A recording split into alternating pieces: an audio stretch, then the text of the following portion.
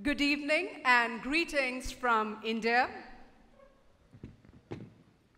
I am Nisha Nair, Associate Professor and Associate Dean, Bindal Global Law School, OP Bindal Global University, and it is my absolute honor and privilege to welcome the distinguished chief guest, dignitaries on the dais, students, faculty and staff members to the commencement lecture on the theme of Life in Law, Past, Present and the Future, as our first-year students begin their academic journey at Bindal Global Law School.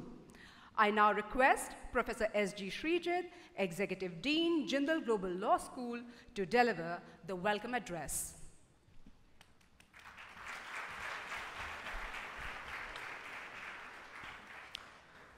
Good evening to everyone.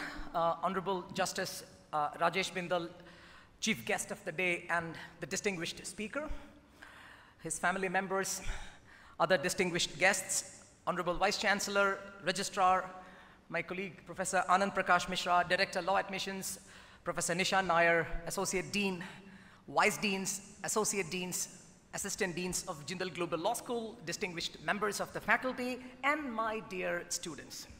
Welcome to the 15th commencement lecture of Bindal Global Law School on the theme Life in Law, Past, Present, and the Future. Well, dear ones, your life in law starts today, from this moment. You will hear from Honorable Justice Bindal, what does it entail to live a life in law? My ideas on that would be mere speck in the larger scheme of things. Your faculty members, who are truly distinguished individuals, will inform your inquisitive minds about the functions of law in society, which will make your tryst with law, rather life in law, much more meaningful. Hence, with your permission, I would like to swerve to speak more about the physical thing, OP Bindal Global University and Bindal Global Law School, particularly about its lights, sights, and sounds. For preparing this speech, I confirm I've not harmed any algorithm. No chat GPT has been used. Just my heart GPT has been put to use. No algorithm, but just the rhythms of my heart prompted me to write this speech. So mistake me not. So what are these lights, sights, and sounds of OP Bindal Global University? Early at the dawn, when you wake up, when the clouds get that silvery lining of the day, Bindal University campus would bask in gold. And from your hostels, yonder by the flagpole, the sun would show its virgin rays of the day on the Indian national flag, flying high in national pride on the Bindal campus. The windows of that 10-storied supermassive, I use the word supermassive faculty block, it's quite a spectacle, would reflect the sunlight to glisten the surroundings as the rays of the sun would sanitize the insides of that building. Then we can see the faculty members and the students flowing in groups from their offices and the hostels to the academic block. No one has time to tarry. Everyone is in a hurry. Everyone has business in their mind. Not sure how many of you at that point will listen to the singing of a skylark or Haryana's own Black Francolin. Not sure how many of you will admire the dewdrops on the blades of grass. Not sure how many of you will look at the blossoms on the pathway which ultimately leads from your hostel to the campus. But remember, they're all there for us to see and listen. Do acknowledge them with a glance or with a nod. It would mean a lot, not for them, but for yourself, which is being tortured in the morning rush. Inside the class, you look at the information which would be shown to you through the many screens by your professors. Listen, rather feel the knowledge which will be shared as speech by your faculty members, and do remember that knowledge has a fragrance. Allow your mind to feel that fragrance liberally without any prejudices or inhibitions. Soon you too would start to exude that fragrance. And when there is no class, occasionally sit under the national flag, flying on one of the tallest flagpoles in India. Listen to its fluttering, feel the ripples of pride and honor, and the sense of oneness and belonging passing through your mind. When skies get dark during the day, indicating an impending downpour, look around to see the landscape preparing itself to receive that shower of water. Post the rain, listen to the gurgle of water which flows down the drain beneath the ground. Inhale deeply and feel the fragrance of the damp vegetation all around you. And then make a trek to the mess. Sit near a window and sip a hot cup of tea and turn things into a tranquilizing experience. At night, listen to the chirping of crickets, singing of cicadas, and sometimes the croaking of frogs. They are the artists of nature, which the nature has employed in OP Jindal Global University for our amusements. What I've been trying to convey by this narrative is that there are many small joys of life, and they are in every molecule of our existence. We need to feel them, and for that, we need to have the essential beauty of mind. This sense of beauty, which in fact is a sensitivity to the things seemingly insignificant around us, is a prerequisite for obtaining knowledge, particularly legal knowledge. No knowledge will grow in abundance in an arid mind.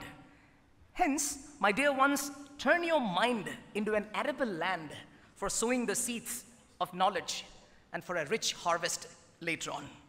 These small things, smallest things, I hope will become the life hacks for your life in law, which will unfold before you. I welcome all of you to become part of the JGU consciousness. Perhaps I need not add that all of you have my best wishes. Thank you.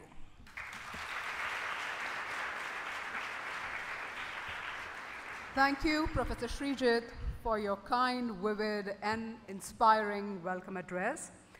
I now invite Professor Anand Prakash Mishra, Director of Law Admissions, OP Jindal Global University, and Associate Dean at Jindal Global Law School, to introduce the class of 2023.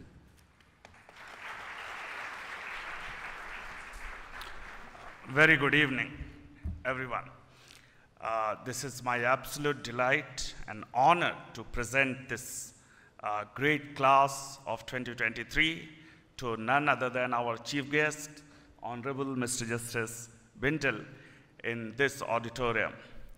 I must say I have completed 12 years in this campus, and every year we have improved in terms of our student quality, in terms of our number of programs, in terms of our outreach, in terms of our students coming from almost every part of the country and around the world. This year we have 1,600 students who have joined Jindal Global Law School from all over the country and some 10 foreign countries. These students join our 3 undergraduate programs, namely BA Legal Studies and BA Criminology and Criminal Justice programs, which are 3-year undergraduate degree programs, and also in a way an innovation of Jindal Global Law School in the field of legal education, as well as the students in 5-year LLB programs, including BA LLB Honors, BBA LLB Honors, and BCom LLB Honors programs. The students who have joined our postgraduate programs, they have joined the 3-year LLB program and the 1-year residential LLM programs. I will like our honorable chief guest to pay some attention to this data which I want to present. The class of 5-year law program here, which is a class of 300 students in BA LLB program, 300 in BBA LLB program, and 180 in BCom LLB program. This class of 780 comes from 25 states and 5 union territories, as well as 10 different countries. In this class, the average LSAT score, LSAT India is our entrance exam, and that's the only test through which we admit students in 5-year program, is 79.44 percentile, and the minimum score at which the student is admitted is 60 percentile. I also looked at the class 12th marks of all the students who have joined our 5-year law program, and I'm delighted to inform that the average class 12th marks is 85%, and that is certainly more than what I got in my class 12th in those times, and many of people, and it was actually considered to be very good marks in early 90s. Our students come from various cities around the country, but of course they are also joined from California in the US, from UAE, from Muscat, Dubai, Santiago in Chile, from Qatar. There are US citizens, there are Canadian citizens, and there is one student who is a citizen of the Republic of Iran. In our various states and union territories, students have come in largest number from Maharashtra, and Delhi, Karnataka, Haryana, Uttar Pradesh, Telangana, Tamil Nadu, and West Bengal are other states from where highest number of students have joined the class.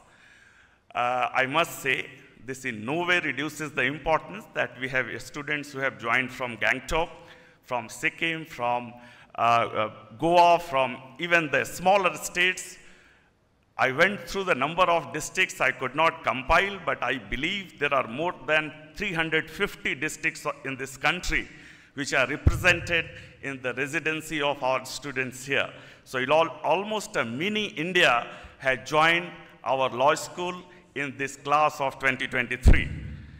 I have few more minutes, and I would like to tell that 200 students have joined our 3-year BA Legal Studies program. 125 are girl candidates and 75 are male candidates. I would like to tell you that never ever in the history of our law school, every academic program at Jindal Global Law School, the gender ratio is in favor of the female, and 56% of the class are female students and 44% are male students this year.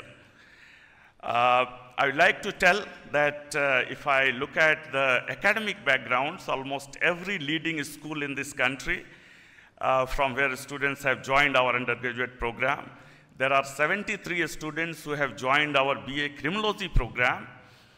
BA Criminology and Criminal Justice, I would like to tell our chief guest that we are the only university which started a residential BA program in criminology and criminal justice. Today, 75 students are studying this program here, including 45 girls and 30 boys, again from around the country, from almost 15 different states and few union territories.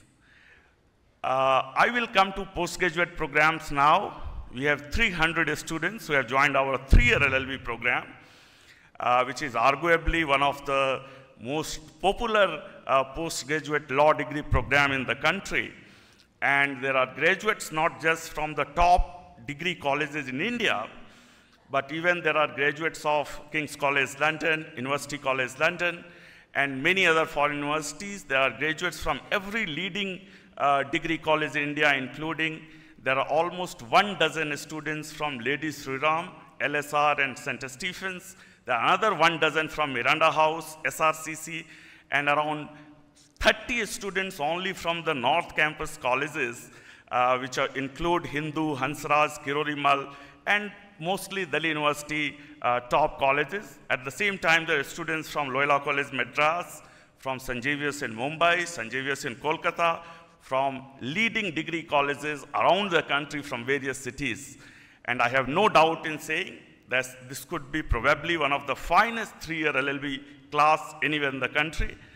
This also includes those 100+ students who have studied 3-year BA Legal Studies in Jindal Global Law School and now chosen to join LLB 3-year program at Jindal Global Law School itself. And that's something which I'm extremely proud of, that students are actually choosing the university for their second degree. Lastly, this is also reflected in our LLM class, where some 240 students have joined our residential LLM program in 10 different specializations, ranging from corporate law, intellectual property, ADR, to international law, constitutional law, criminal law, human rights, general legal practice, and even LLM in environmental law, energy, and climate change. The LLM class students have joined from most of the leading law schools in this country, including National Law School, Bangalore, and other national law universities as well. They have joined from University of Delhi, from Banaras Hindu University, from University of Madras, from various central and state universities around the country. And most importantly, our graduates from Bindal Global Law School have also joined the LLM program, making it one of the most special residential LLM programs in the country. And with these words, I will like to have, the students to rejoice the fact that your class is being introduced to none other than Honorable Justice Rajesh Bindal, and you have to work hard and keep the highest academic standards to always think that the way you are introduced and the way you attended your first lecture from someone who is representing the highest judiciary, the highest authority in this country. Thank you. Thank you, Professor Mishra, for introducing the diverse and dynamic student cohort of 2023 batch who have joined Bindal Global Law School. May I now request Professor C. Rajkumar, the founding Vice Chancellor of OP Bindal Global University and the founding Dean of Bindal Global Law School, to introduce JGU, JGLS, and our chief guest. Thank you, Nisha. Congratulations. I would like to extend a warm welcome to all our incoming students of the 2023 batch. This is a very special moment, and because I know that you have come from, as Anand mentioned, that what an extraordinary group of individuals who have come from across the country and around the world, from so many different social and economic backgrounds, from so many different linguistic backgrounds. It's a microcosm of India. That's what Sonipat has indeed become, and so I am so delighted to once again extend a warm welcome to each one of you. You are privileged in so many different ways. The fact that we are able to physically welcome you, barely a few years ago, this would not have been possible. All of us recovered from COVID. For 2 years, the campus was pretty much closed, and from now on, we will obviously be entirely operating in a physical manner, and so the fact that you can be part of a fully residential campus and enjoy the campus experience, that's indeed a privilege. The second privilege, of course, you have is to be part of this commencement lecture. At this university, from the very beginning, we have developed a healthy practice of having a very distinguished individual who has made immense contributions to the field of law and justice to be able to deliver the commencement lecture. And the commencement word is important because it signifies the beginning. This is where it all begins for you. So to be able to have the opportunity to speak from a man who has made immense contributions to the world of law and justice is a true honor, which very few of us got that privilege when we entered the portals of an institution. So once again, I want to help you understand this special moment. I also want to take this moment to thank Honorable Mr. Justice Rajesh Bindal, Judge of the Supreme Court of India, for readily accepting our invitation and to be able to take out time from his very, very precious, busy and hectic schedule. For all the students of law here, I must tell you that the judges of the Supreme Court, but also high courts and other courts in India, they are among the most hard-working people in the world. The docket of each judge is simply unmanageably difficult, and they make so many sacrifices, personal and professional, to discharge their responsibilities as a judge. And for Justice Bindal to take out time and to be here means that he will have to work later at night to be ready and willing to hear cases tomorrow morning. And all I can say is that he's a very special person for us, not only because of the fact that he is a judge of the Supreme Court of India, he's also the son of the soil. He's indeed from the state of Haryana. So we extend a warm welcome to Honorable Justice Bindal to the O.P. Jindal Global University.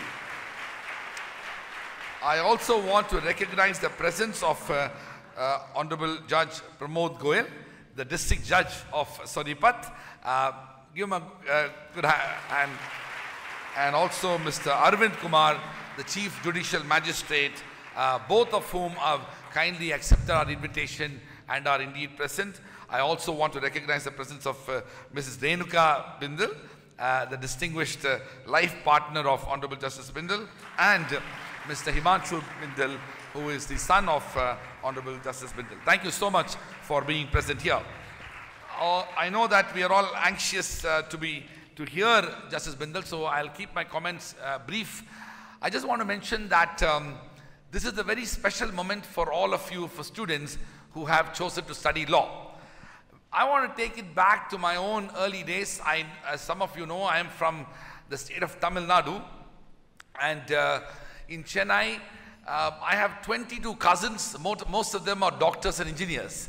And one fine day when I confessed to my family members that I want to study law, over 20 relatives of mine turned up at my home completely unannounced, and they began a conversation with my parents. They began by saying that, what happened to Raj? He was a good student.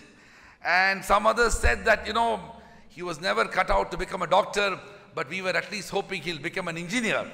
And some others said that, you know, doctors and engineers, you need to be intelligent and hardworking, but we were at least hoping he'll become a chartered accountant. Why law? Such was the disdain that this society had for the study of law, notwithstanding the fact that the leaders of the Indian freedom movement happened to be lawyers. Mahatma Gandhi was a lawyer, Sardar Patel was a lawyer, Rajendra Prasad was a lawyer, Dr. Ambedkar was a lawyer. Pretty much every major leader of the Indian freedom movement happened to be lawyers. Yet the evolution of legal education and legal profession since the dawn of the independence, of course our first Prime Minister Nehru was a lawyer. Since then, if you look at the trajectory of the growth and evolution of legal education and legal profession, it is indeed a sad reality that law was not seen to be the most attractive and preferred choice for young and bright students. That was the case over 3 decades ago when I decided to study law. But that's not the case now. Today, as I look at this class, some of the best and the brightest of students have made your choices, and law has become a preferred career choice. And I want to take this moment to congratulate each one of you for having taken the decision to study law, but also to congratulate and thank your parents for helping you and to defer to your judgment as you enter into the portals of this institution and indeed the legal profession. The second reason I think it's a very special moment for you is that you are going to be part of an effort to build a society that is going to be based on the rule of law. While in India we have a fantastic constitution and also have been able to institutionalize democracy, the reality is the gap between the rhetoric of law and the reality of law continues to impact adversely the lives of ordinary people. And so as young people who will enter into the profession of law, you have an onerous responsibility to uphold the rule of law. You have a significant challenge ahead as you enter into the profession to be able to fulfill the demands and aspirations of seeking justice. Rule of law and access to justice are continuous efforts that you will be part of, and that becomes an even greater responsibility. The third is also about recognizing the inherent threat of democratic institutions.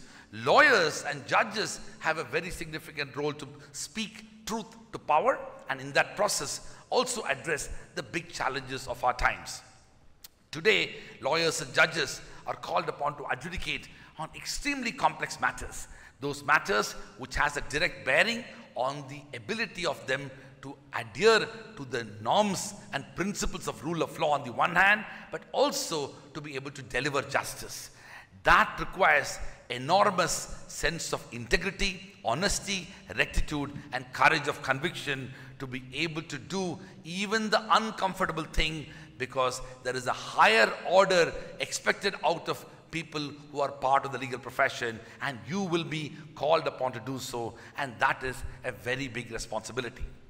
I also want to mention that as the law and the legal profession is changing, increasingly the world of law is going to become even more complex. As artificial intelligence and robotics and machine learning and other types of technological interventions are going to shape the future of law, today your learning in law is going to be very different from what it was when I went to law school, or for that matter, when Honorable Justice Bindal went to law school. The world of law is dramatically changing and changing as we speak. But the fundamental principles of law, for which law and justice need to be continuously worked towards developing, that does not change. While the new perspectives and knowledge development will change, and our ability to impart interdisciplinary legal education will continuously evolve, your own sense of responsibility to be part of the legal profession will not change. And that requires even greater work and indeed tenacity on each one of your part. I want to end by saying that this university was created as a philanthropic initiative of our founding chancellor and benefactor, Mr. Naveen Jindal. The university was created as a tribute to his father, Sri O.P. Jindal, whom I am very happy to let all of you know that Justice Rajesh Bindal has had very close interactions with Sri O.P. Jindal, and I'm sure he will share that with us.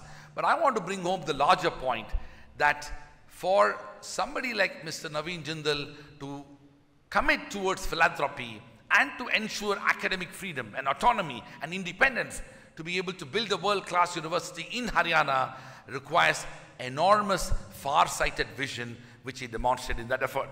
I had the privilege to meet him in the year 2006 and 7 and spent a year persuading him to do these things. Hitherto I had my education here in Delhi University, Oxford University, Harvard Law School, and then practiced law in New York and taught law in Japan and Hong Kong. And my own dream as a young student at Oxford was to be part of an effort to build a world-class university in India, to be part of an effort to build a world-class law school in India. With that dream, I spent the next decade writing a paper entitled Establishing India's First Global University with the First Global Law School.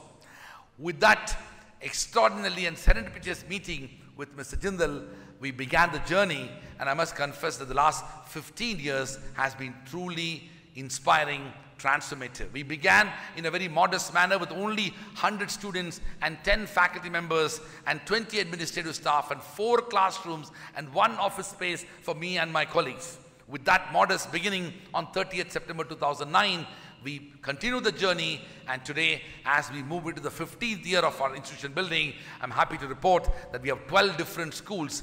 We have over 1,200 full-time faculty members, nearly 2,000 administrative staff, and of course, nearly 11,000 students who are part of this community. You belong to this community, and indeed in that process belong to the 8,000 plus alumni who are spread across India and around the world. I want to end by saying that education, including legal education, is a true privilege. Today, India is a young nation, an old civilization. While we have indeed become the world's largest population with over 1.45 billion people, the remarkable truth about India is the fact that we are a young nation. 950 million people in India are less than 35 years of age. Justice Bindal is not less than 35. I am not less than 35. Most of your faculty will not be less than 35, but you are. Young Indians and others from around the world will be shaping the future of India and the future of the world. That gives you enormous sense of responsibility, as this education will empower you to be part of an effort to change the world and make it a better place. I would like to take this opportunity to say congratulations to each one of you. Welcome to O.P. Jindal Global University and Jindal Global Law School. And I look forward to interacting with you and seeing on in campus and to be part of an effort to build this institution and take it to even greater heights. Thank you very much.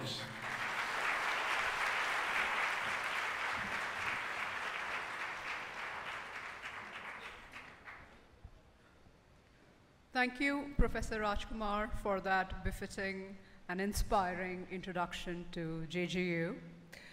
It is my proud privilege to invite our chief guest, Honorable Justice Rajesh Bindal, Judge, Supreme Court of India, to deliver the commencement lecture on the theme of Life in Law, Past, Present, and the Future.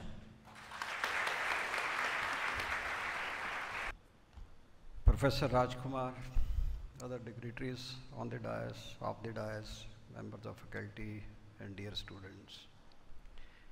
I think first of all you should have a big round of applause for your achievement for admission in this institute. I think from the backside we are not seeing the clapping. Probably they are not happy with admission.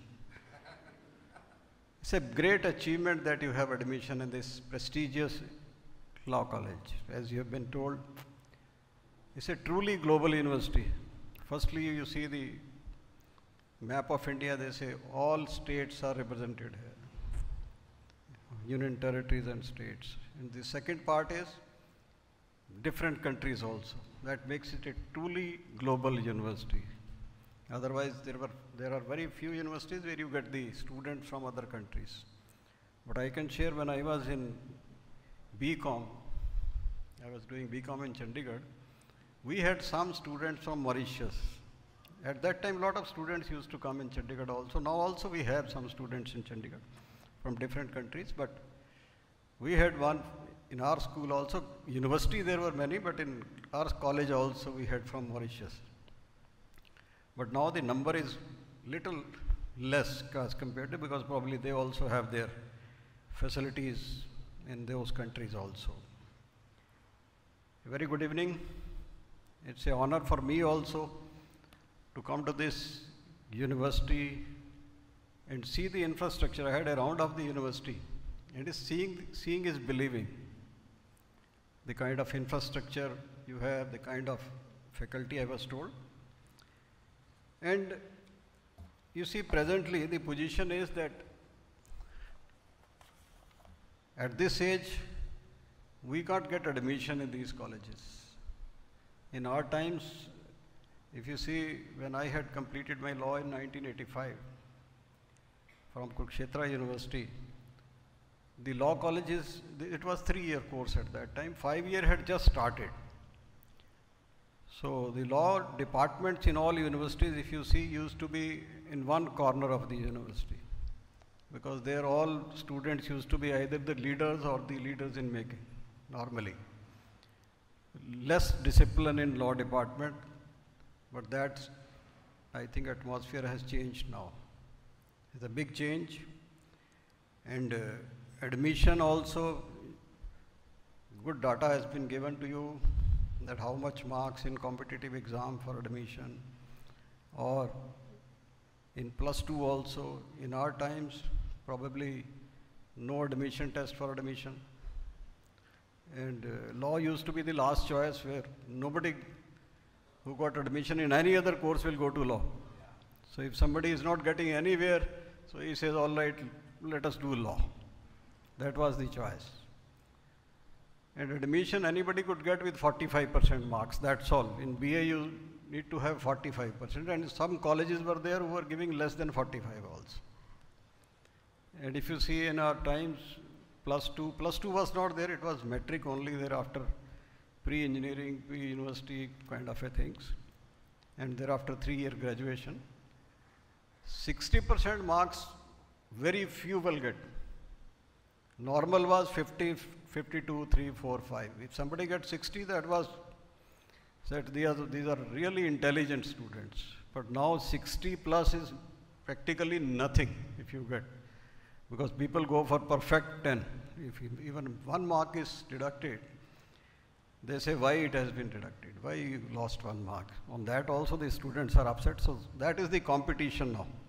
And in law, probably if you have this as first, not first, one of the top choices. And that is the change now. And if you compare our times, probably there was no moot court, no court visit, nothing. It was just lecture only, and you give your exam, you take the exams. And exam also very easy, 10 questions, you have to attempt 5 only. And 5 and getting 45% marks, not very difficult. Hardly the students used to be serious, because the only idea was to read. There used to be Allahabad last series at that time, the old time, must have seen, or the question answer types of books. Nobody read Bare Acts and all that. So just cramming there and all that. 3-4 days before the exam, you cram it and you pass it. So that is there. Now you just see the change. Throughout the year, you have to be serious. Throughout the year, within your moot court. Throughout the year, you have some projects to execute. This is the change. So it has, with this change, you get practical knowledge also, which was missing at our times. I appeared in court after exam. When I joined law, probably after 1 month in court, I had appeared only for seeking adjournment of a case. And that too was difficult to stand in court at that time, because we never saw the court basically. So that is a big change. And what further I can say is that if you ask some teacher to give a lecture, probably for 1 hour he can give good lecture to you. If you ask a lawyer, he can stand up and argue a case for days together. But now our role is changed. We speak through judgments only. It's very difficult. And also in court, if you interject more in the arguments and push questions to the lawyers, they don't like it. They say you hear our part, and we are paid for hearing only basically. But in any case, today I have been assigned this duty, so little bit experience which I have, I'll share with you. Now, as has been told to you, this university has been set up in the name of late O.P. Jindal. And one thing popular about him is, as he said, is where others saw walls, he saw doors. So that was the positivity in his life. He was not a technical or management or engineering graduate. But the kind of empire, the level of empire he has created, you must be knowing, or you should see. Because he was a practical man. He knew a lot of solutions. I had been associated with this group, Jindal group, from I think 91 to 2006, before my elevation, up to my elevation. So number of times I used to meet him also, sometimes at Hisar and sometimes at Delhi also and Chandigarh also. Always solution. He was not a law graduate. If you discuss some case also, he will give answer in legal terms also to you. So that was the practical part of him. Totally grounded person, hardworking, and believed in philanthropic activities. If you see the school, you must have heard Vidya Devi Jindal School in Hisar, I think one of the top girls' schools. They have the hospital also there. This college is there in Raigad also. There are a lot of institutions there managing, only for basically not a profit motive in any one of them. The idea is they got something from the society, so they should give it back to the society. And there is a book also on his life which has been written. That is titled as O.P. Jindal, Story of a Man Who Talked to Machines. And if you see, when I used to go there at Hisar or meet some of the officers, they would share that if some engineering graduate will set up a plant, suppose for example for 100 rupees, he had the idea to set up for 20, 30, 40 rupees only.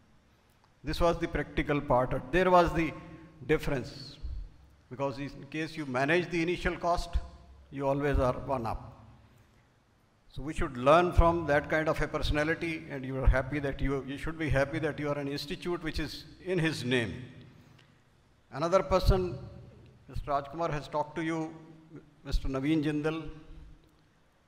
That was his brainchild now, that he set up this university. He is also known for one case, if all of you must be knowing, or you should know, the national flag, right to fly a national flag.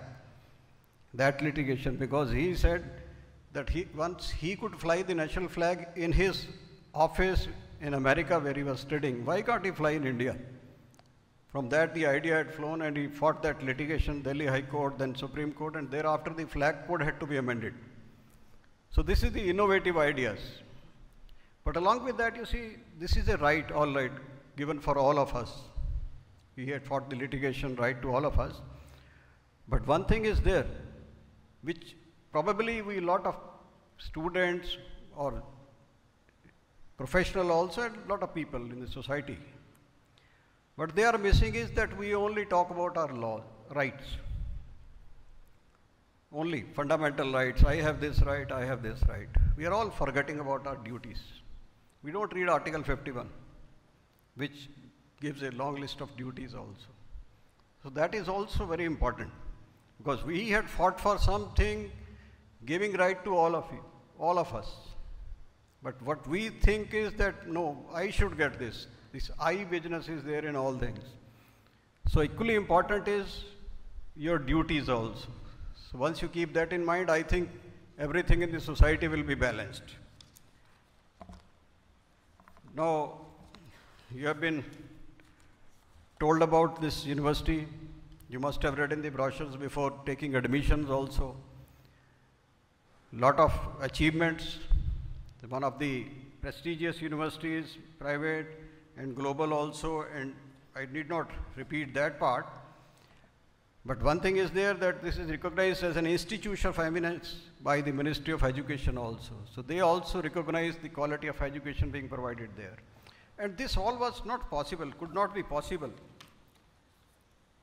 without the vision with which this university was set up. And Professor Rajkumar, who was there from day one in this university. Along with him, the faculty, because this is the dedication of the faculty which is very important to bring any institution to the top. The method of teaching, these all collectively make an institution good. So this all efforts by all of them together has built this institution, and I think now studying in this institute, you can have sitting, maybe you say that on your past, you say we have got admission in the good university, so it will continue. No. Past achievements, yes, a source of motivation for you, that yes, this institute had achieved something. But you can't just sit idle. You have to work hard to maintain it, because space at the top is very less. The moment anybody can be close to you, he can just push you also.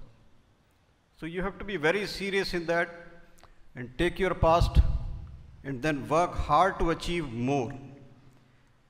You may be going out from this university with flying colors, 5 stars on your certificates.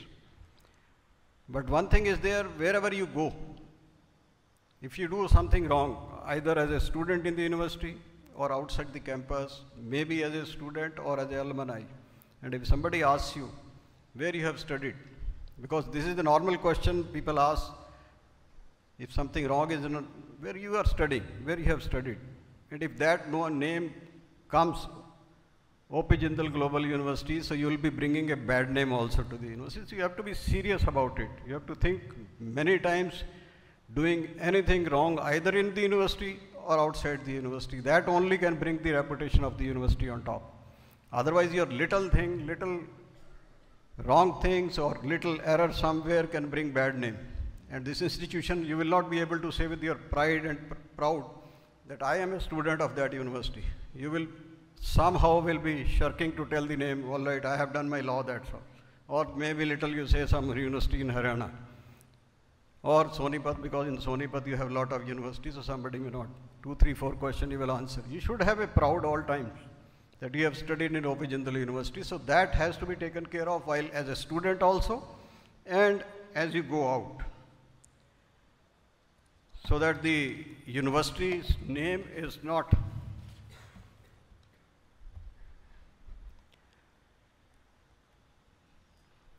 now I can also share the quality of education, because as I was, people knew about that. I am having some links with the Jindal group because I was dealing with their cases. So when this university was set up in 2009, few people approached me also for admission, that can you just help for admission. So I requested one of the directors once or twice that please help, this is something has asked me. So the only answer was that the entire admission is on merits only, and the university is being seen by Professor Rajkumar, and there is no interference in that. And that is the reason probably this university has the quality. Admissions also, education also, because there is no interference from outside. So that's a very good thing. Otherwise, sometimes we have that admissions are also given. Now coming to the other issue, I think this campus is a modern day Gurukul. Though you find that there are a lot of names given to the schools, Gurukul and all that, but those are not really Gurukul as we read in our older books. Because here you are staying in the campus. What Gurukul meant, if you read, where the Guru is there, your teacher is there, and Kul used to be said home or family. So you are staying here, most of your teachers are also staying here, and you are getting education here. The only difference being that the facilities which used to be there earlier times in the Gurukul, you are having much more better facilities now. Earlier there was a lot of sacrifice when you go to the Gurukul. If you see in Ramayana, Lord Ram and Lakshman both had gone to the Gurukul. They had left their life in the palace and gone to the huts only to stay with the Guru and take their teachings. But now you have a lot of facilities here. That is the difference. But one fact is there, that whatever you can learn from here, you should learn as much you can, because this time will not come again. Lot of issues are there, you see. Once you are in profession, nobody will teach you with that togetherness or closeness or without any motive as in the institute is. The teachers are always happy if their students grow up. They are not jealous of you. Rather, they feel that if in our institute the students go up on the top in their profession, they would be very happy. But that may not be the position in the profession wherever you go. Maybe in litigation, maybe in service, because a lot of jealousies also come in. So whatever you can get from your teachers. And teachers you can get more. How you can get more? The teacher ratio also has been told. I think this may be the best, 1:9. It's not a college or a university 1:9, it's kind of a tuition class. If you go to a tuition classes also now, probably you have 40 students sitting in a class, 50. And some of the tuition teachers are teaching the classes with a mic because the class is so big. But here is 1:9 ratio, probably hardly any university may have that kind of a student-teacher ratio. Normally every teacher will teach you whatever is taught to the class. But there are few students who can take more from them. And how? Just by respecting your teachers. If you respect your teacher, they also have a different attachment with you. Behavior in your class with the teacher, or behavior with your student, because your reputation always travels. The teacher knows everything. If you think that whatever you are doing in the campus, the teacher will not come to know, no. They know about all the students. And the very positive part of a teacher is that he remembers even his older students also. Maybe somebody has passed out 10 years back. If he comes, he will recall, all right, you were that. Names also, sometimes they remember. And thereafter, they may also remember that your deeds or misdeed, positive or negative points, that you were doing this. So that kind of a relation student and teachers have. So you should build your relation with your teacher of the kind that this continues throughout your life. And then every time, because if you are a good relation, you can always approach your teacher for any issue, because they are always available to guide you. And there are teachers who are available 24/7 to guide you, because it's their passion only. If somebody joins the teaching profession, it is their passion basically to educate the students, to educate their, whosoever comes to the institute they are studying. So that is, I think, you should have the best part of it when you are studying in this. Another important part which comes for teaching or education in the university is, there is one issue, you may not have heard about that. There used to be government schemes of adult education long back. Now probably these are not there. So I had gone to Canada to attend a course on judicial education. There also one of the class was adult education. I was a little surprised that what kind of course it is. The adult education, this slogan type of the system or a scheme started by the government long back was to educate the senior citizens or the elders only to the extent that they can read the letters, because I am talking about the old time, that if some letter comes, they can just read that or something like that, or some headlines in a newspaper kind of a thing. So keeping that in mind, I thought, I don't know what legal education, this adult education they are going to teach us. So one thing which was told there, which is very important, is we are living in the era of technology. As has been told by ma'am, no lecture is on chat, GPT has been prepared. So lot of information is available on the Google or whatever is their websites, different portals if you see. They are the search engines basically, otherwise different portals you go. They say the biggest problem to teach an adult, because you are all adult, is that he comes with his own notions only for everything. He has lot of knowledge about that subject which a teacher is going to teach. So firstly, you have to wash off your all knowledge which you got, basically raw knowledge from the website about any subject. And then only you can add something in your knowledge. It is easier to teach a kid in a class because he has curiosity to learn.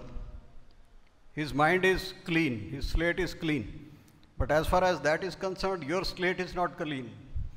You have searched lot of websites, Google, and then thereafter, whatever teacher will teach you, say you already know all this subject. I know what is 302, 304 or any subject. You will just have a glance and say, no, this I know. So whatever important aspects the teacher wants to clarify you will never be attentive in class. So just be careful. Whenever you go to the class, don't see that you have already read about it or you have already seen on the computer and all that. This is adult education. You have to go with your open mind to learn. Otherwise, you will not learn anything. This is the main issue. With the adults to teach, it's difficult to teach the adults. And that attitude you have to develop. Then comparatively, when we were there in law, you see, I had joined law per chance. It was not a matter of choice also. But in any case, the destiny has brought me on this side, because I am also a first generation lawyer belonging to a business family. At that time, if you do law, what were the options? Either you go in litigation, or you can sit for the judiciary's examination as a magistrate, or public prosecutor, or maybe the law officer, legal advisor in some government department. That also is law officers only. Probably beyond that, there was no opening for a law graduate. But now just see the kind of opportunities you have. I can just name few, but there are a number of them. You have corporate also, business also, mediation, arbitration, then legal researchers are there, litigation is there, and service, judicial service, yes, in that part of that only. In-house counsels are there. So these are there are a lot of opportunities now to you. Lot of fields are opening. Probably this is one of the reasons that lot of students are not opting for law. We have lot of law graduates or the advocates who are practicing in court, who have done their engineering, who have done their management courses. And that is the added point for them. Because if some issue come with reference to engineering part, they will easily appreciate that as compared to a normal person who has done BA, LLB. So a lot of people are choosing law now, even after doing some other courses also. But one thing is there, I just missed one thing.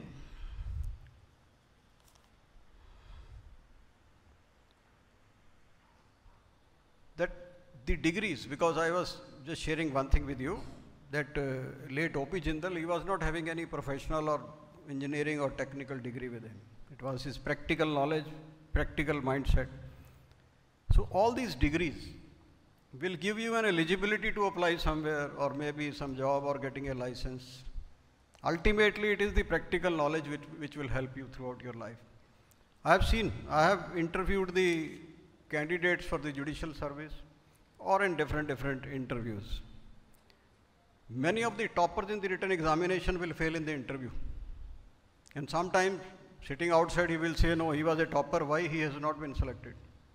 And you will find because with cramming they have passed out the written examination. It's all multiple answer questions. So they will cram lot of questions, say A, B, C, D, whatever is right, they will just tick. If you ask them any practical question, there is no answer. So this is how it happens. So practical knowledge is very important along with your theoretical knowledge. So don't go in only after the degree. This is very important part of it. First generation lawyer, because I was told that in this institute also, and I think throughout, lot of students are coming who are the first generation lawyer, and probably it is majority now, above 50%. And that's a good sign. Many doctors, I think I have heard, their wards are taking law, or the engineers also, different professions. And in the other side also, because everybody thinks that the other profession is good. But there is no doubt, it's a matter of one of the top choices now. No doubt if you are in the first generation lawyer, you may face some difficulties initially. You may have to put in a lot of hard work because you have to stand off your own. You are not sitting in a running train that yes, the train is already on the track and you just board the train, so less effort to move the train which is required at the initial stage. But don't be afraid of that. Put your hard work with honesty. It may take little more time, but once you do that, I think you will make a mark and thereafter there is no end to it. The sky is the limit here. So that is very important part. I can share that initially you get very few cases because people don't have confidence on you, that how you will perform.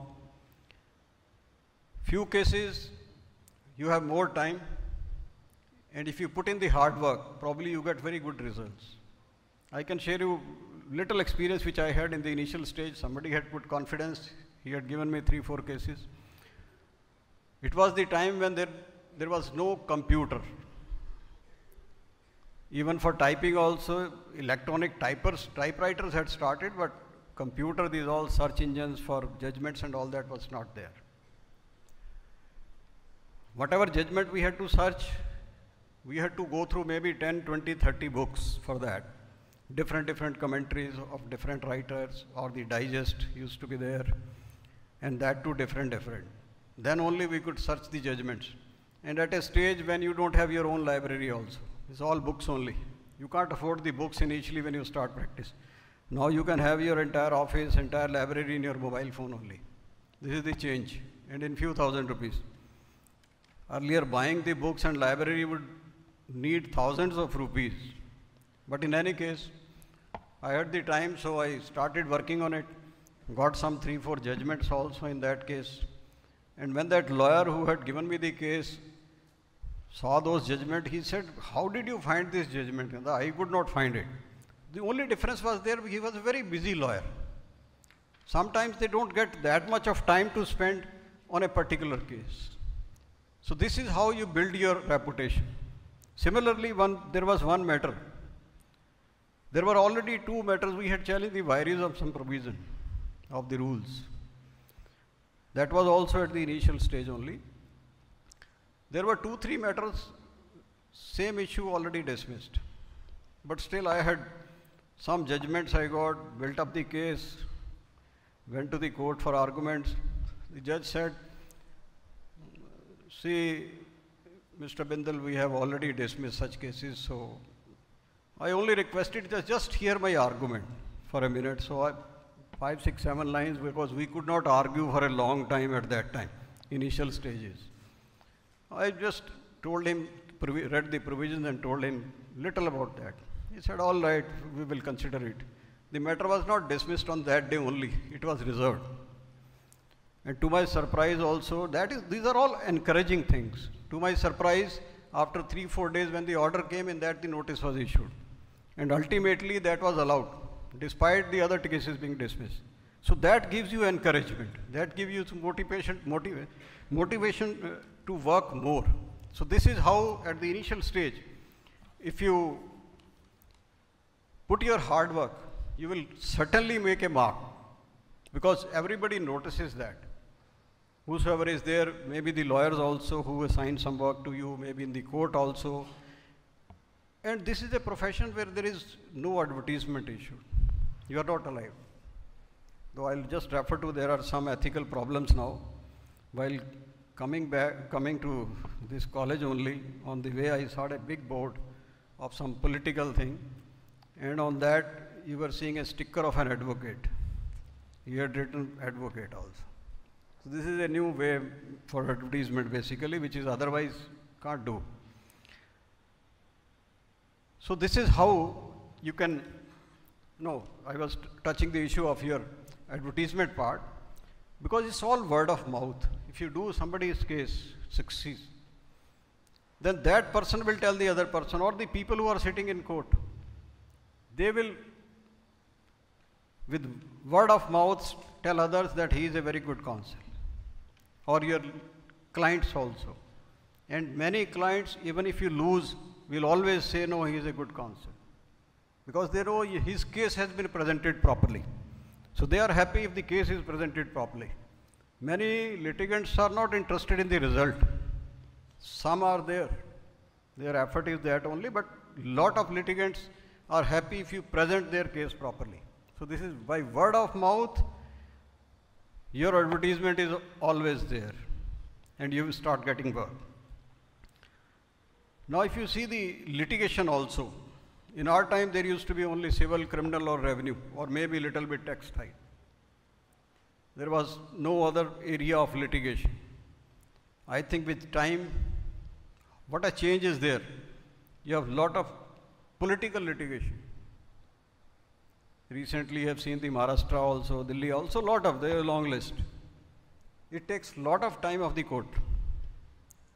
And then you have lot of public interest litigation also. New issues are being brought up in court. Many cases are frivolous or dismissed also, but still these also take time, because if these are listed in court, judges have to read all this. And in court also it takes time. But still, and many of these PILs, you must have read in the newspaper, are not in fact public interest litigation, but publicity interest litigation.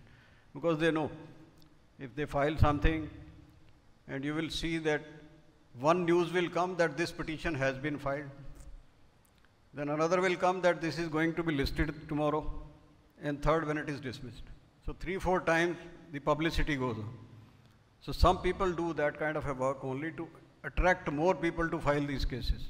We have a lot of such advocates also, but you are not to indulge in all things. If there is a real issue, yes, you should always take up the cause, but not with the effort of publicity. Lot of, you see, business is increasing, so lot of business related litigation is increasing. Lot of investment is coming from foreign countries. Here also a lot of industrialization. It's a very fast emerging economy. You must be reading. So if the economy is coming up fast, naturally the business is growing. And if the business is growing, so a lot of litigation also comes. Litigation comes later on. A lot of work has started of the convincing, drafting of documents. That's a very important part. A lot of projects are being executed. So a lot of documentation is required for executing the contracts or maybe collaborations and all that. So that's also a work, though not directly in the litigation part, but it is also a work in which a lot of law graduates are doing. And for this commercial, because everybody says the litigation takes a lot of time in our country, Commercial Courts Act was enacted, and in that lot of provisions of CPC have been amended to put these trials on the fast track. But still there are issues. Now arbitration is another field, and especially the international arbitration. But in that also, probably your contribution also may be important, because a lot of your business houses, they choose either Singapore, London or other places as the seat of arbitration, because they know the things will move fast there. Why not make India as a hub and do something that we also execute all this or complete the arbitration fast, or in the court also, not like a normal litigation which takes a lot of time. I will touch that issue of why time is taken. And then private international law litigation has emerged. A lot of foreign awards are coming which are to be executed in India. A lot of foreign degrees are coming to be executed. And then there is a lot of litigation of custody of children born out of the parents. One is living in India, one is abroad. Maybe both were there either way, in India or abroad at some point of time. So that litigation is increasing like anything. In fact, I can share with you that there was a bill prepared by the Ministry of Law on that, international child abduction. And then another bill prepared by the Ministry of Women and Child Welfare. So there was some meeting, some interaction and all that. So a committee was constituted there for suggesting a bill or examining both the bills for that law. And the Ministry of Women and Child Welfare nominated me as the chairperson of that committee when I was in Chandigarh. So we had members in that committee. We had a lot of interaction. So we had in 2018 or 18 we had given a draft bill, new bill altogether, prepared for the International Child Removal Bill, dealing with these issues only, where one of the parent had taken either the child from India to some other country or brought from foreign country to India. But that is now pending with the government. But this is a major area of litigation now. And sometimes despite court orders, the children are taken out. Then technological problems, a lot of them are there. Cyber crimes, you are seeing, a lot of those are increasing. And if not, I think there should be some course on cyber law also, because this is the emerging field now. Everywhere you are finding a lot of frauds using different ways and means in cyber crime. Now another thing which I would like to touch, which is important for the advocates, is many of you may or may not know about the National Judicial Data Grid. Probably in few colleges I have gone, law colleges, many of the students did not know about that. Now this is a national portal containing the details of all the judgments and the status of the cases pending in different courts throughout the country. Firstly, the district courts, and secondly, the high courts. High court and district court are available on the one portal, National Judicial Data Grid. And for the Supreme Court, there is a separate Supreme Court portal is there. Now you see, you are going to any search engine for taking out a judgment. Earlier the system used to be, there were law journals printed by the Supreme Court also, the high courts also. These used to be, Supreme Court journal used to be called Supreme Court Reports, and the high courts used to be the Indian law reports, Punjab and Haryana cities, Allahabad series, all high courts, different series. There the printing of judgments used to take 3, 4, 5 months, 6 months, delayed process. So the private reporters came in. They would take the print copy of the judgment from the High Court or Supreme Court and then print it. Now it is all online. No law journal which is available on the website, also the judgments can have that judgment unless it is on the website of the High Court or the Supreme Court. So first the judgment is available to you either on the NJDG portal or on the websites of the High Court or the Supreme Court. Thereafter it will go to anybody else. And in the Supreme Court portal also you have the search engine also. For the High Courts also you have the search engine. The quality is being improved of these searches, but it has a lot of parameters for search. So I think whenever you need some information, you should go to the Supreme Court website or the High Court's website or the NJDG to search out the judgment, to take out the different case or the status, and this is updated on real-time basis. And just see the kind of information available. The case status is available for more than 23 crore cases. And you have the orders of about 22 crore cases. Nowhere in the world so much of data of a judicial system is available on the website throughout the world. And even the World Bank has also given sort of good comments for that the kind of work the Indian judicial system has done.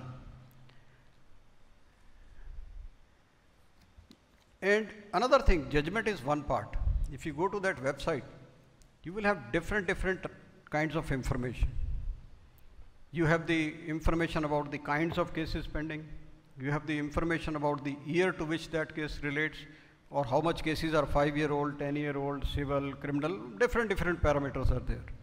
And there is also information about the reasons for delay, why the cases are being delayed in the courts. So that also is there. What my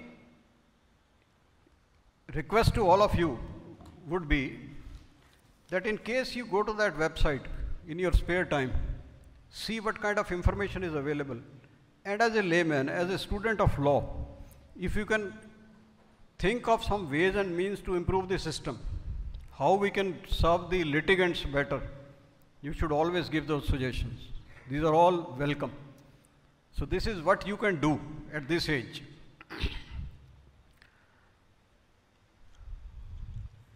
Another issue which is coming up, you may be knowing that there are privacy issues now. There are instructions that no case of crime against women or matrimonial cases.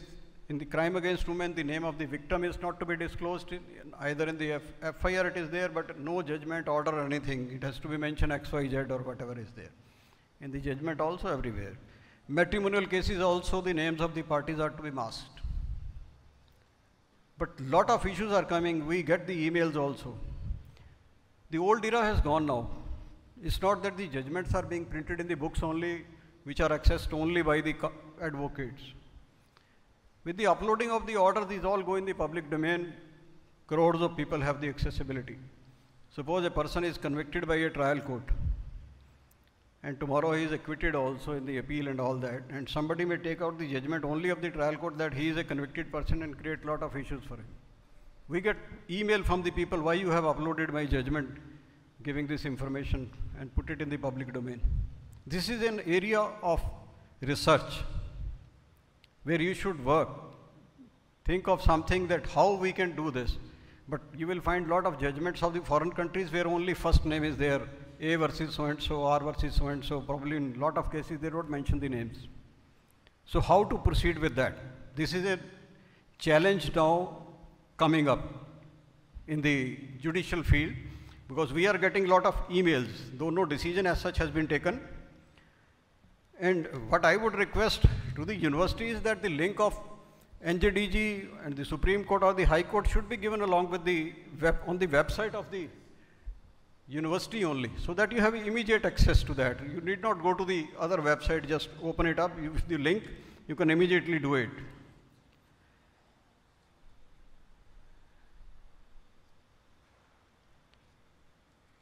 Now you have also seen a lot of newspapers. Recently also Law Minister said that so much of cases are pending in court, 5 crore plus.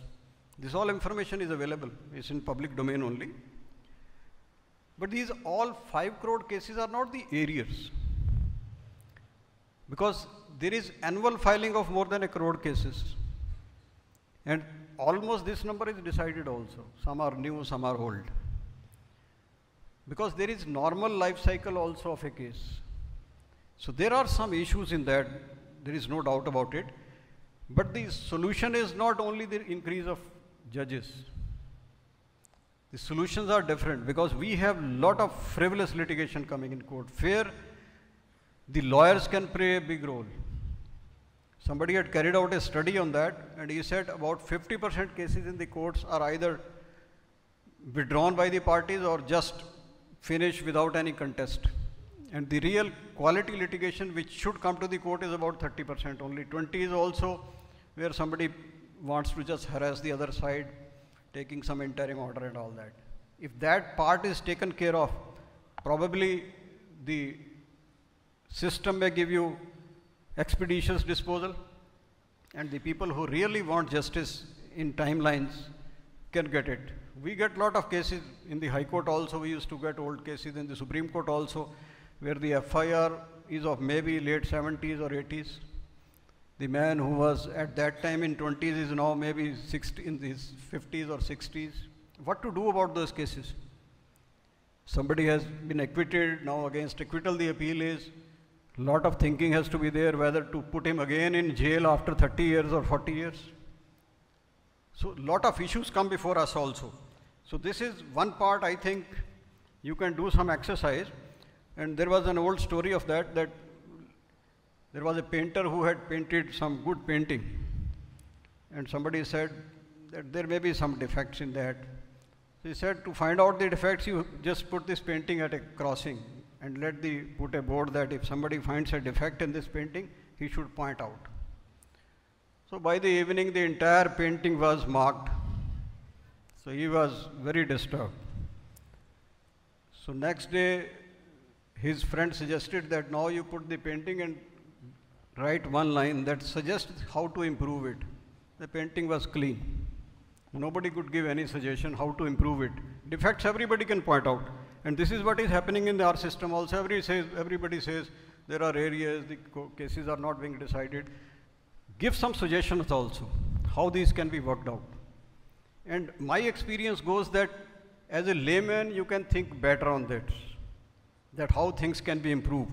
And especially now you have joined the legal education also, you can apply your mind and see where the system can be improved to give better service to the litigants.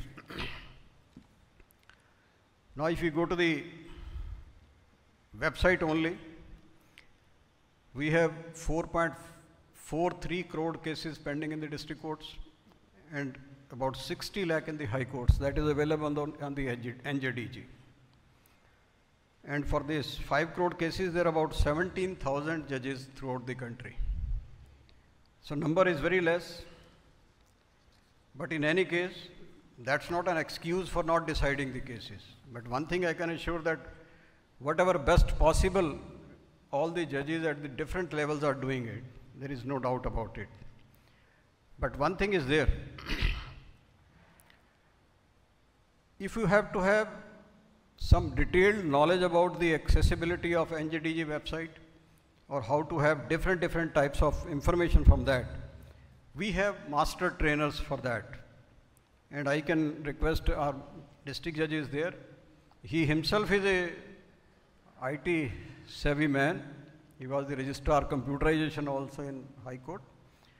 And he can also send the officer here, he can guide us how to access the website. So that will be very easier to carry out the search on the website because a lot of information is there.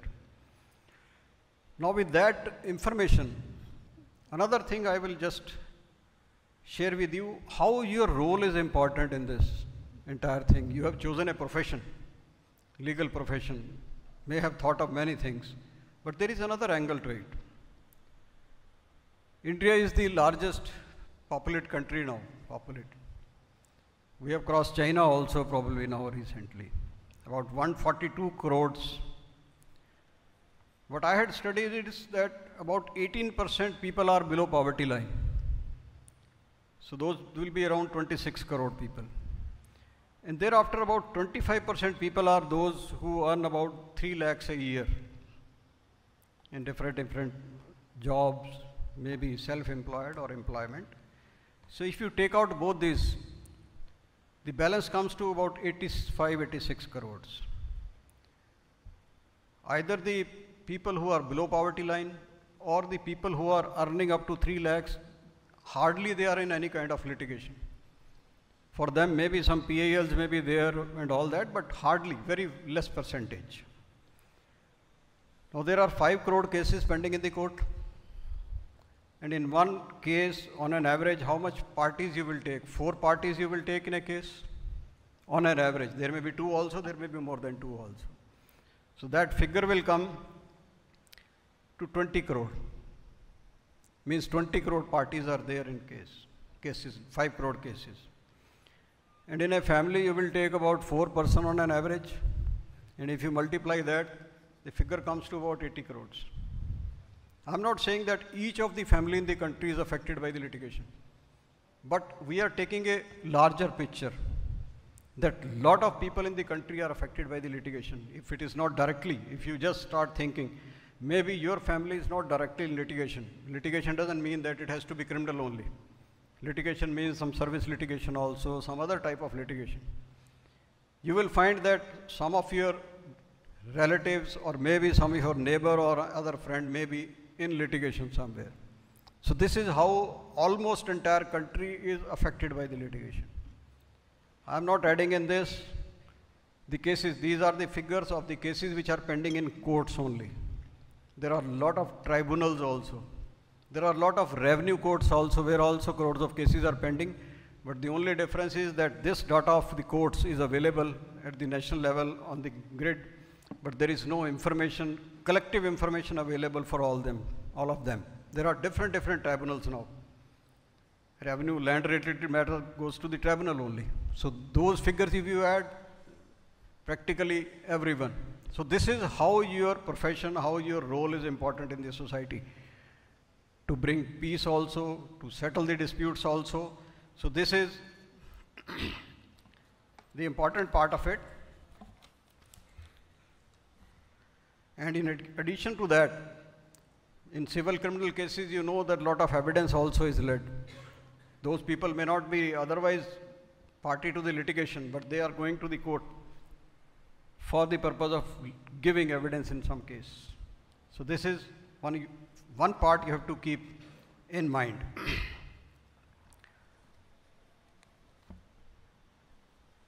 Now public services also. Professor Rajkumar has told that in freedom struggle, we had a lot of lawyers who had left their practice, lucrative practice. Mahatma Gandhi was probably the only person, a lawyer, who was given the title of Mahatma and Rashtrapita. No other person was given. Now, for that angle, that if we can do something for the society also. There are about 1800 law colleges in the country. And we have about 5 lakh law students throughout the country. 13 lakh advocates are practicing. This is the information available on websites, different. There may be some plus minus on different websites. And annual joining of the law graduates in the profession is about 60 to 70,000. Those much advocates may not be leaving the practice. So number is adding day by day. And lot of lawyers you must have seen, and especially the students now who are coming from the legal background, they may have heard, they may be knowing that in COVID time, lot of lawyers who were just hand to mouth, they had left their practice because they could not afford living in the cities, who had come from rural background or otherwise also, because they were just hand to mouth. In Chandigarh also, a lot of lawyers had left. I was in Allahabad. COVID time, I was in 3 courts, in fact, different times. I was in Jammu also, thereafter Calcutta, and then Allahabad. So in one case, at one court, we were just thinking of using the IT for supplying of the certified copies of the orders to the litigants while he is at home only, he can apply online and all that. Fee also, payment copy will be supplied at its home. In Chandigarh, we had done something like that. So one of the suggestion which came to me that we should not do it here, because lot of lawyers there were dependent only on this part. They will just get the certified copy from the High Court and give it in the district courts. They were just earning their livelihood out of that. So this is how lot of lawyers were hand to mouth. They were from rural areas. Yes, and I know of a judge who retired from a northeast state. He used to say himself only, I met him in 2006, that I was a newspaper hawker. He had put in a lot of hard work and risen from that stage to become a judge of the High Court. So hard work has all the magic in that, which you should never leave. Now giving back to the society, you all must be knowing about the Legal Service Authority Act. And if not, you should read it. Visit the website of the National Legal Services Authority. State legal services authorities are there. That link also can be given to you. In India, we have about 6,40,000 villages. And again, 5 lakh students. And out of 640, probably on one website it was there about 70,000-80,000 are the villages where the population is less than 500 or so. But in any case, that is the figure at the national level. If we come to Sonipat, what I could see is there are only 328 villages in district Sonipat. And in this global university only, we have 1,000 law students in one class only. And there are other colleges also, leave aside that. But my suggestion is that if a group of students adopt a village and just provide all these services which are to be given as per the Legal Service Authority Act to that people living there, I think this will be a great service.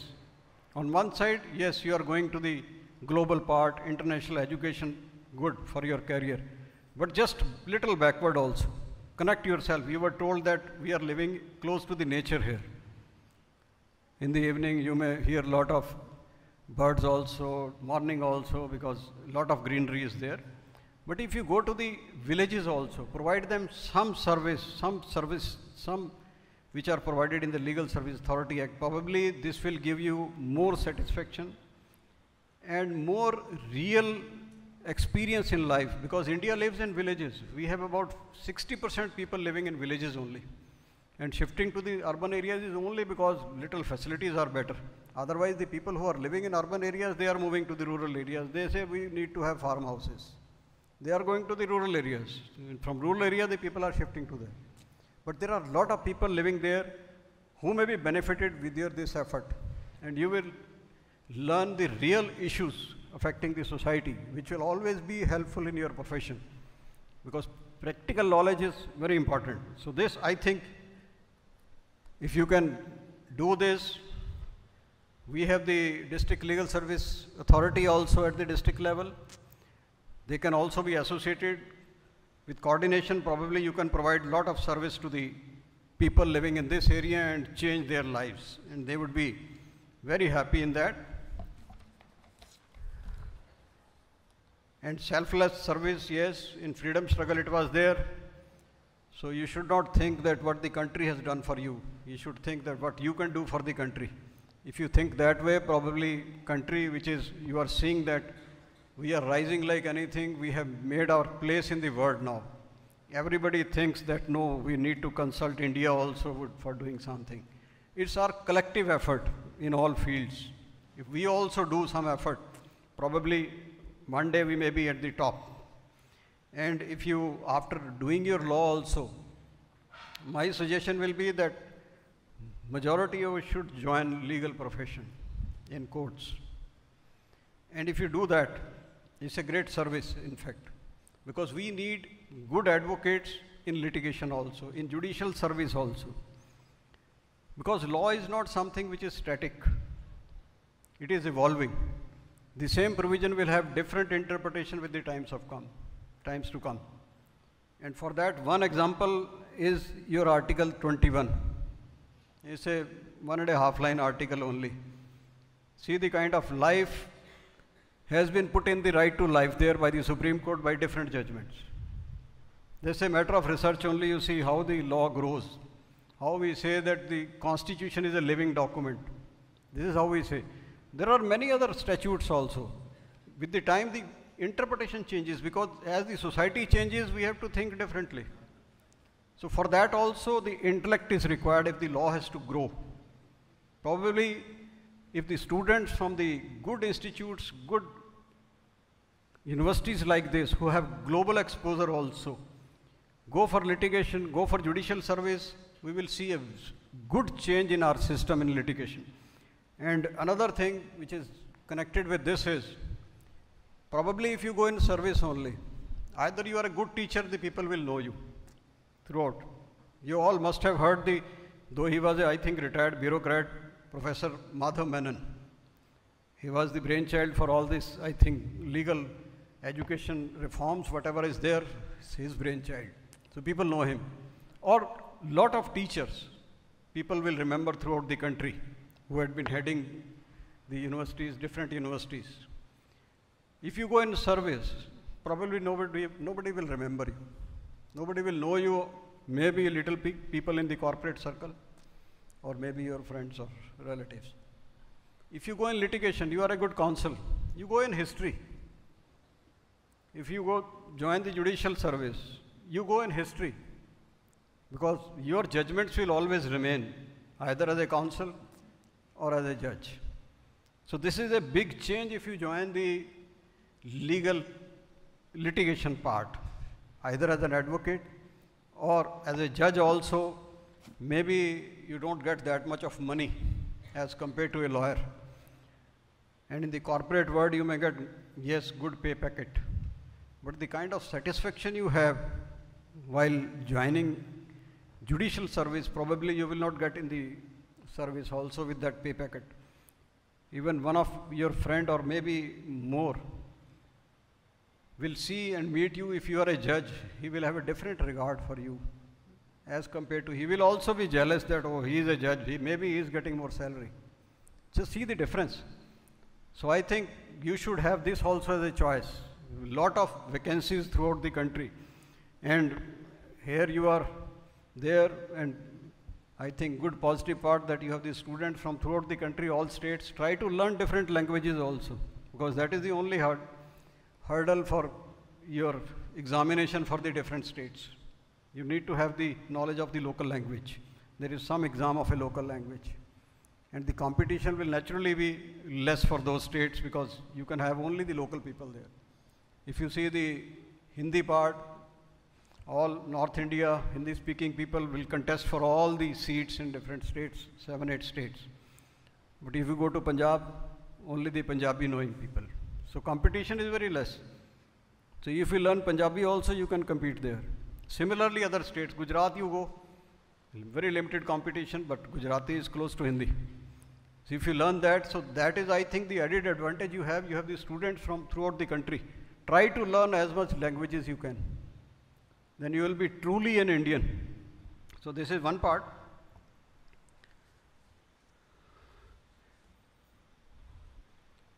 And I read somewhere that is there, that for legal profession, 4 C's are very important: concentration, competence, knowledge, clarity, and commitment. Because unless you concentrate on any of the issue, any of the problem which comes to you, you can't get results out of it. And competence and clarity of thought is required, not confusing. If you address arguments in court or prepare a case, not with clarity or only with confusion, probably will not get anything. Commitment is required because somebody has come to you, given some money, and his problem also. So you have to be naturally committed to serve that person. So that is required. Now, if you see the IT system in the courts, you must all be aware of it. NJDG website is there. You must be reading all the news. Lot of IT is being used in the courts now.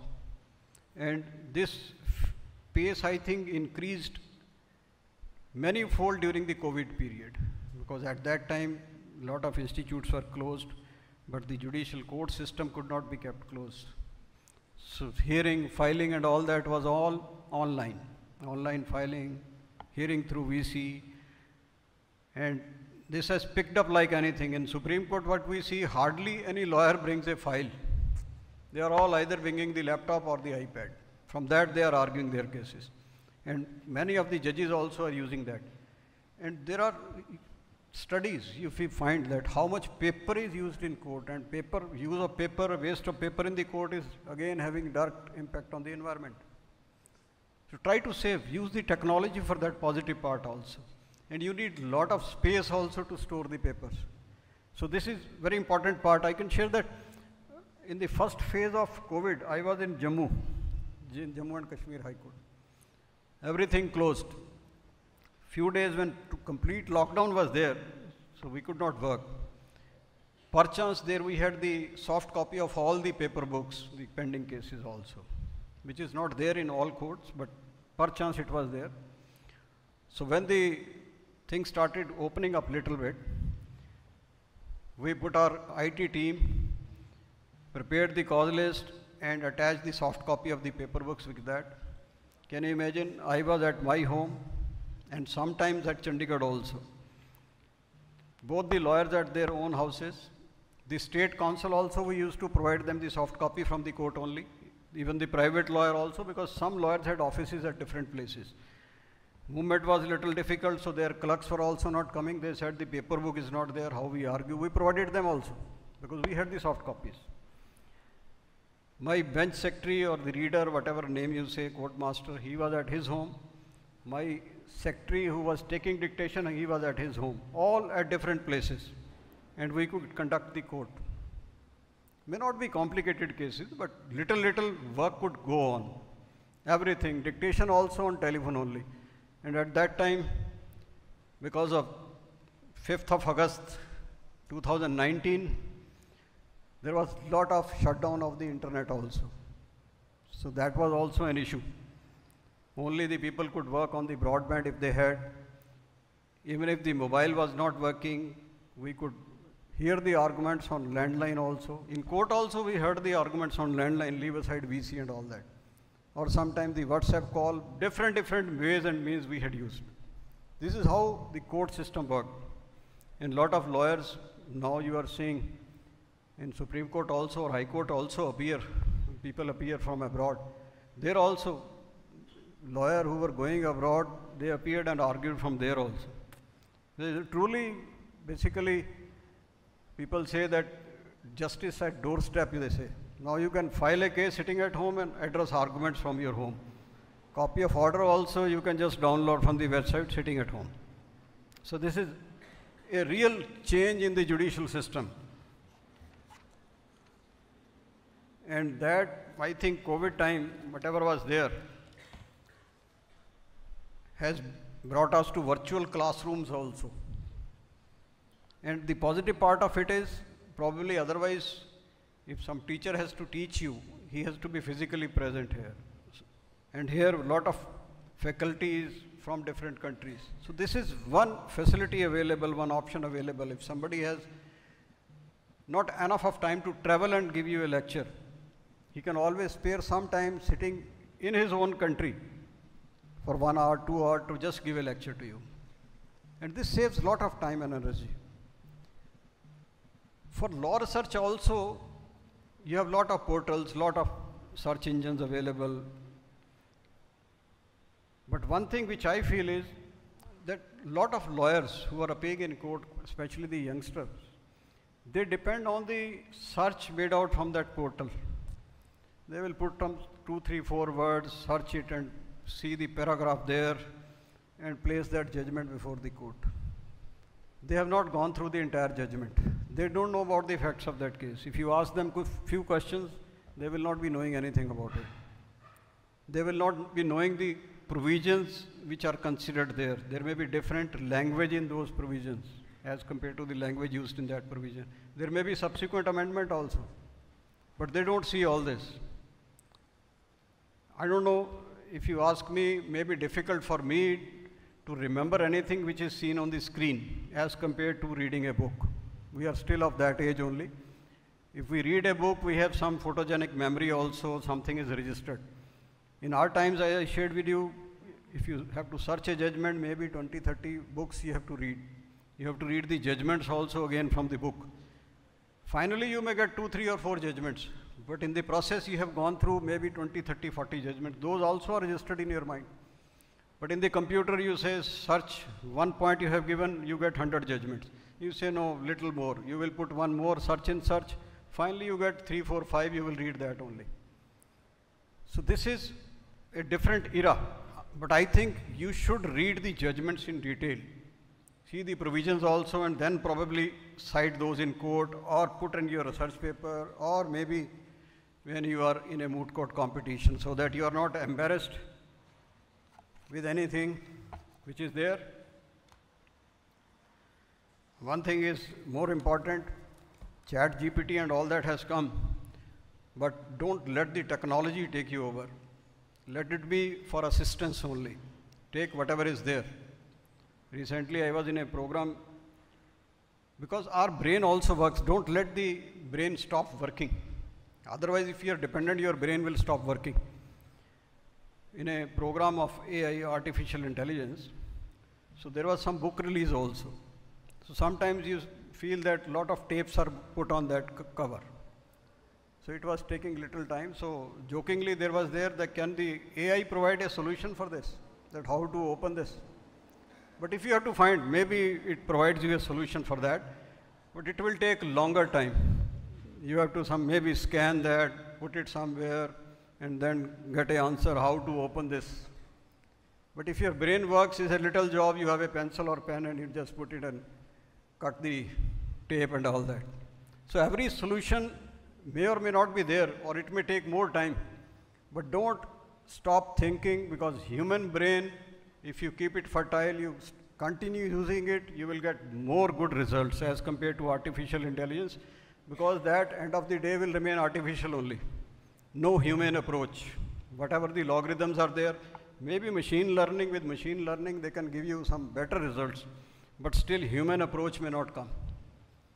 So your brain should always be working. There is no stage you should stop that.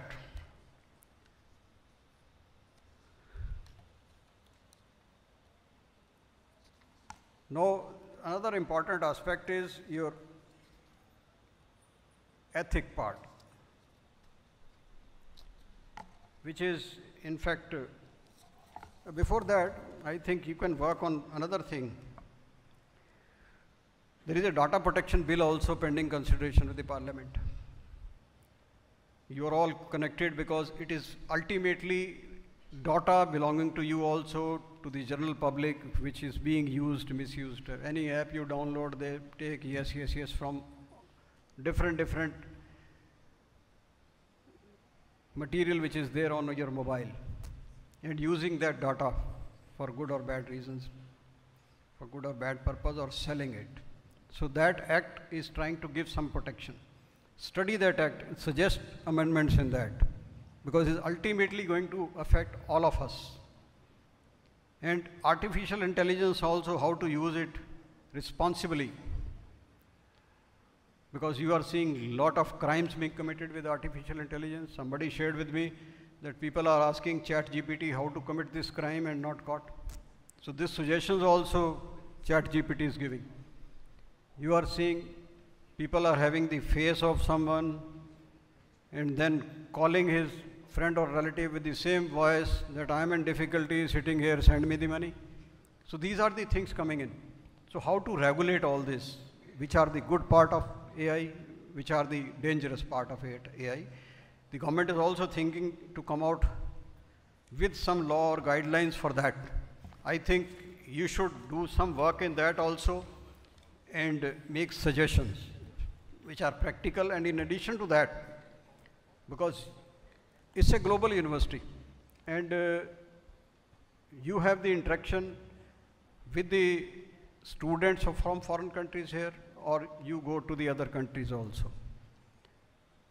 Study the system there and compare that with our country and see where procedural part, because substantive part is our own system, where the procedural part in any country is good, which can be adopted here, and we can fast track our cases. Do that research also, make some suggestions, maybe some of them are accepted, and you may be ultimately happy that yes, you made out something. Then comes your ethics part also. I can share you, there are a lot of marriages which are being celebrated without the consent of the family members. In loose terms, they call runaway couples. For that also, a lot of SMS and all that circulated, that he can conduct this case as a package or something.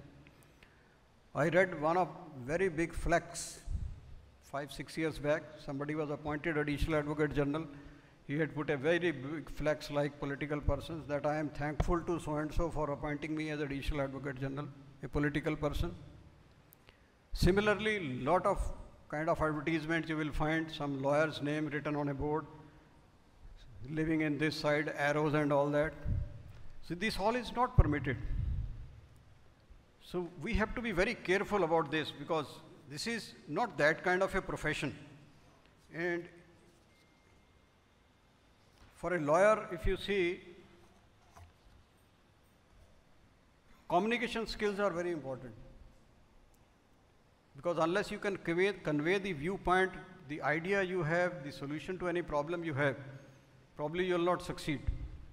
So that you have to learn, that in how much brief, few lines you can convey the entire thing. That is very important, and clarity of thought also is required. I read one article written by Mr. C.K. Daftari, if you have heard his name. He was one of the top lawyers in the country. He said a good lawyer is not who spends more time in reading. He should spend time in thinking. Because with thinking only the solutions will come. And you should always be a problem solver, not problem creator, as I told you about late O.P. Bindal. He had solution for everything if you sit with him. He will never say no. He will give you some idea, float some idea. May not be that highly educated, but practical person. So those are the things, and the hard work, yes. Other things, all you know in profession, honesty. And one important part is that sometimes we are very casual in court and start a case initially at the stage saying something sorry because some error is there. So don't create that impression. Wherever you're there, in whichever profession you are there, maybe you join service also, it is equally important there also. And then time also, time management is one of the important part. Because ultimately you are not in any business where you will sell commodities. You are only selling your time. And time is the quality time, and then you need to manage your time, that how you utilize it for which purpose. Whether you utilize for the less important things, more time you utilize, or otherwise. So that is very important for that. And initially I said you that don't run after money. That is very important part. Strike is another thing in legal profession, but Supreme Court is quite strict on that now. But you should not indulge, because this is not a profession where the strike is the solution. And ethics also, yes, I just forgot. You must have read the incident in the Delhi courts where two group of lawyers started firing at each other. There was firing in the other district court also, some gangster was killed. Similarly in Lucknow also, different places, in courtroom only, in the dress of a lawyer. And the problem is, sometimes the issue discussed is of security. But the practical problems comes, you can't, they say a lawyer, a person coming in a black coat, he should not be checked. This is the problem, is being faced for security. That is why anybody just put in a black coat and enters the court, maybe with weapons and all that. But maybe we have to find solution for that. I think I have taken a lot of your time. Maybe some little experience which I had in life I have shared with you. Again, congratulating all of you for your great achievement, a new beginning. You will now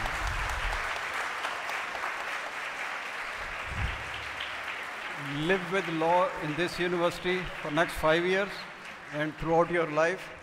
And thankful to the university also. Otherwise, coming here is difficult for us. Thank you. Jai Hind.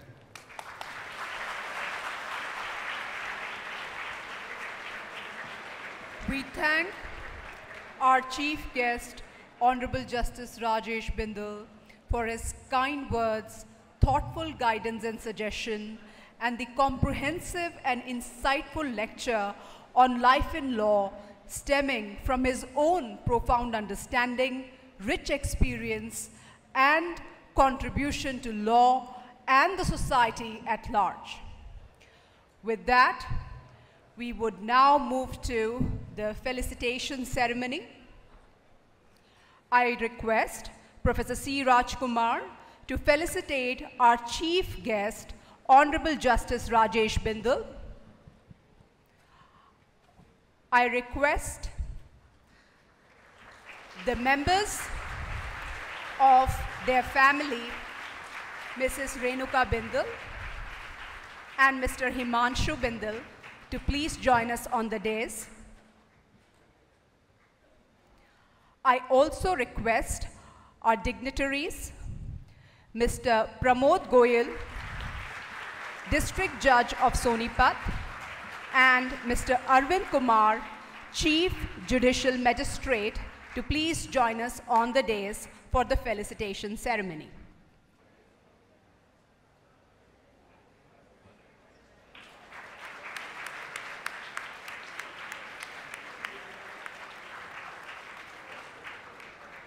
For our students, this is the JGU scarf with the colors of all 12 schools of JGU.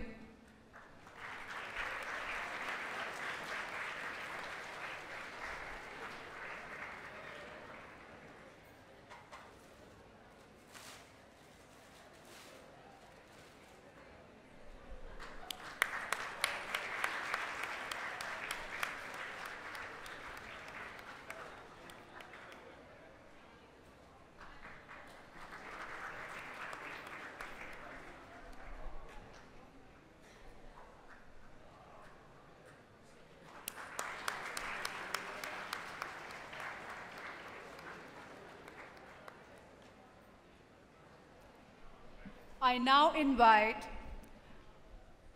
Professor Dabiru Sridhar Patnaik, Registrar, O.P. Jindal Global University, to deliver the vote of thanks. Thank you so much, Dr. Nisha Nair. Good evening, everyone. Good evening, Honorable Justice Rajesh Bindal and his family. And we also have the presence of District Judge Pramod Ji and his colleague, Chief Judicial Magistrate, Mr. Arvind Kumar.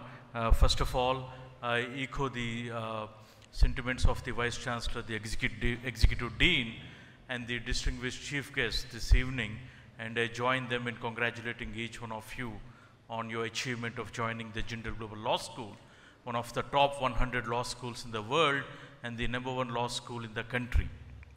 We couldn't have asked for a great beginning, having the opportunity to hear Justice Bindal on his life and experiences in the field of law, and this is indeed a great beginning even in terms of your career path as to what you can expect if you become a lawyer or a legal academic or whatever you intend to do, because he has vividly laid down all the areas and the emerging areas as well that one can expect to dabble with and to work in the foreseeable future. On this particular note, I also would like to share with each one of you that you have an ecosystem here at the Jindal Global Law School and even the OP Jindal Global University, which will enable you to develop intellectually, socially, and emotionally. But the only appeal that I would like to make on my own behalf and on behalf of the university is to take up your university citizenry in a much more responsible manner and having your responsibility towards your own education and towards your career path, and most importantly even to respect the university regulations and the diversity and the heterogeneity of the university. You will be receiving several communications in the next few days about your coursework, your schedules, and so many other aspects about life at the Jindal Global Law School and even at the university. So we expect you to take up all these communications in a sincere way and proceed ahead with your education at the law school and the university. My best wishes to each one of you, and I congratulate you once again, and we thank the Honorable Justice for having taken out time on a Sunday and just at the turn of the beginning of the new week to be here with all of us and to inspire each one of us. Thank you very much.